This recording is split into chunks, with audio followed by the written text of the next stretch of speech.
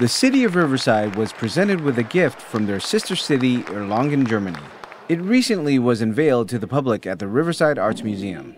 We spoke to the mayor regarding this generous offering. So it's fun for me because I went over there twice now and found a sculpture garden over there, and so we need to create a relationship between artists. And so it's an answer to that question that I asked. It's a great opportunity to demonstrate the partnerships we build in the international community. It's communities working together, and this piece of art is a great example of being able to bring one artist's idea of creativity and generosity to share with us here in Riverside. One of Erlangen's highly recognized artists, Erhard, came to the city to prepare a unique wall art design for the Riverside community to enjoy. However, when he arrived, he was inspired by the openness and warmth of the city that he evolved his masterpiece to what you see here today. He calls it First Impression and describes his vision for this work of art. Well, the first impression from coming into town and seeing, highway designs, and then I figured the bell, it was a sign for Riverside,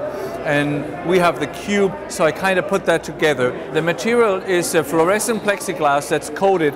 15% light goes through it, and the UV light is kind of stretched, to the corners. So whenever there's a corner or a scratch on it, that's where the light comes out. The cube is part of our logo, so hugging the rain cross is a very symbolic way of expressing myself.